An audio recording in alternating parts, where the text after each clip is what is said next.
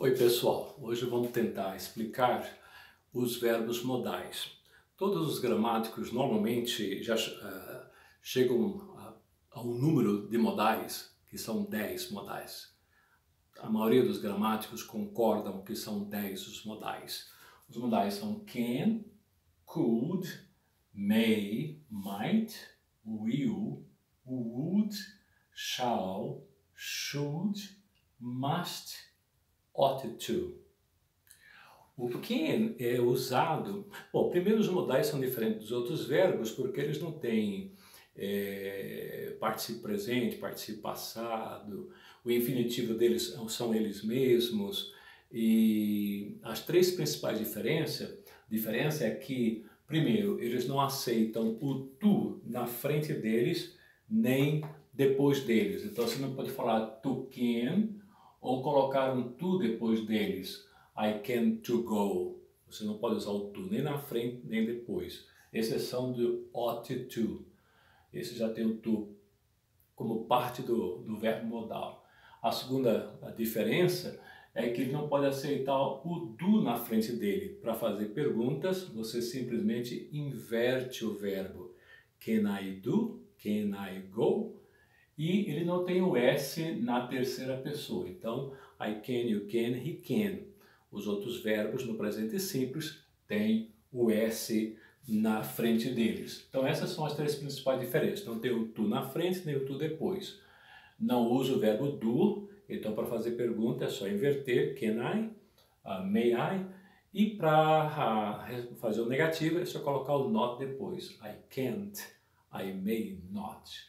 Essas são as três principais diferenças e o resto, eles são diferentes dos outros porque eles não têm particípio presente, particípio passado, imperativo, essas coisas. Eles são modais até porque estão se referindo a um modo de pensar, a um modo de ser, a um modo de estar. Eu creio que os modais vêm da palavra mood, que é humor, né? Que representa o estado de espírito. Primeiro, o can é usado como uma força física. A gente diz assim, a physical sense. In the physical sense. Ou seja, I can lift this table. I can lift this table. Eu posso levantar essa mesa. É no sentido físico. Já o could é o passado do can. Ele pode ser usado para três coisas. Primeiro, para o passado, de past. Ele pode ser usado para o condicional, o futuro condicional, né? Eu poderia. E ele pode ser usado como subjuntivo. If I could, se eu pudesse. Então, o could ele pode ser usado como passado. I could go to São Paulo because I had money. Eu pude ir para São Paulo porque eu tinha dinheiro. I could go to São Paulo because I had money. Ou pode ser usado como futuro condicional. I could go to São Paulo if I had money. Eu poderia ir para São Paulo se eu tivesse dinheiro. I could because I had, passado. I could if I had. Eu poderia se eu puder. Ou no subjuntivo, que é sempre o if mais o passado. Então, if I could, se eu pudesse. O may, ele é usado também para três coisas. Ele é usado para pedir permissão. Então, quando ele é usado numa forma de pergunta, ele é usado para pedir permissão. Então, ask permission, ask permission, ask permission. Quando eu quero pedir permissão, may I go, may I leave now, may I go with you, posso ir com você, may I go to the bathroom, posso ir ao banheiro. Então, quando faz perguntas, ele está pedindo permissão, ask permission. O segundo uso do may é quando ele é afirmativo. Na verdade, ele está mostrando uma dúvida. Então, a gente coloca aqui como segundo, a gente coloca show doubt. Eu espero que dê para ver essas letrinhas aí, to show doubt, para mostrar uma dúvida. Por exemplo, I may go to school tomorrow. I may go to school tomorrow. Talvez eu vá para a escola amanhã. I may go. I may wash my car. Talvez eu lave meu carro. Então a gente usa até o talvez. I may do it. I may do it. Talvez eu faça. E na terceira a gente usa como para ser polite. Be polite. Ser educado. Você chega numa loja, normalmente eles perguntam, may I help you? May I help you? Eles não estão pedindo permissão para te ajudar, né? Estão apenas se oferecendo para ajudar. May I help you? O might, ele é o passado, e principalmente o passado de may. Por exemplo, I might have come. Normalmente ele é usado com o perfeito, quando eu quero usar o may do passado, eu vou usar ele com o presente perfeito, né? Com o presente perfeito, perfect. Então eu digo assim, I might have come to the party if you had invited me. I might have come. Eu talvez tivesse vindo para a festa se você tivesse me convidado. I might have come. E a segunda é quando a gente fala de uma possibilidade, mas uma pequena possibilidade, uma pequena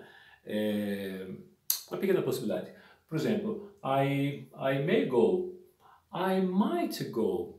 I might go é um pouco menos, tem menos plausibilidade, menos possibilidade. Tanto é que nesse sentido os dois se invertem, os dois se usam um pelo outro, o might. O will você já sabe que é o futuro, né? Eu chamo de o rei, porque ele coloca todos os outros verbos no futuro. Eles colocam todos os outros verbos no futuro. I will go, eu irei. E sempre termina com rei, o rei, né? I will go, I will do, eu farei. I will buy, eu comprarei.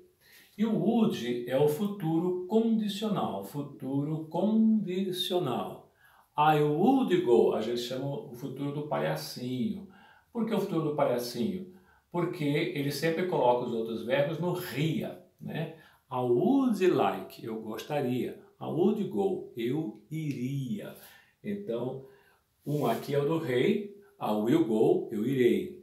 O outro, I would go, eu iria, né? Eu compraria. Esse é o would. O shall também é futuro. Só que o shall é usado em duas possibilidades. Primeiro, quando a gente está no mundo jurídico, ele funciona como um verbo, um futuro de dever. You shall not kill, não matarás. You shall do what the court told you to do. Você deve fazer, você tem que fazer, você deve fazer o que a corte te mandou. E nesse sentido, no mundo jurídico, ele é usado em todas as pessoas.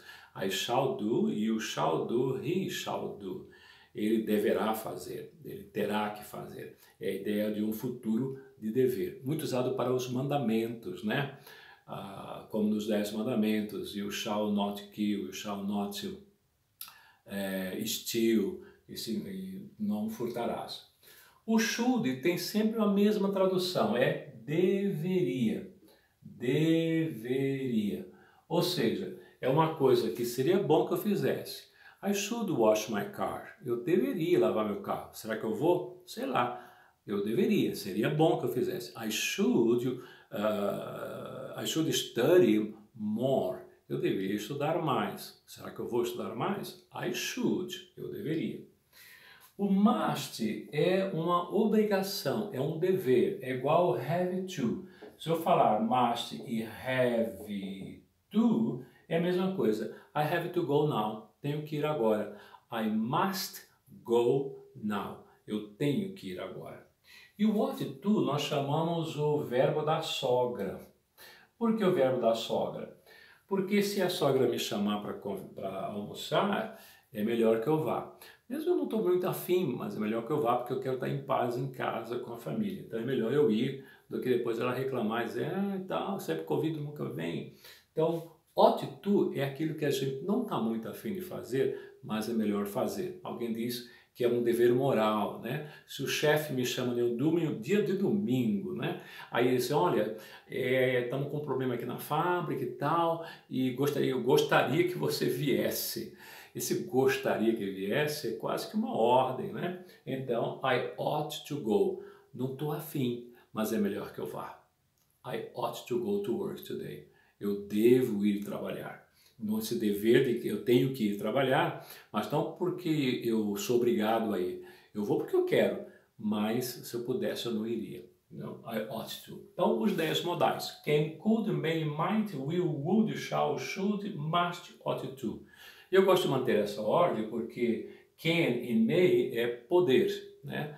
I can, eu posso, poder físico. I could, eu podia, eu poderia, se eu pudesse, né? O may é poder no sentido, primeiro, de pedir permissão. May I go? May I go with you? Ou de mostrar dúvida. I may go with you. I may, eu não sei. I may, talvez. E o polite, may I help you? E o might é o passado de may. I might have done that. I might have done that. Eu talvez tivesse feito isto.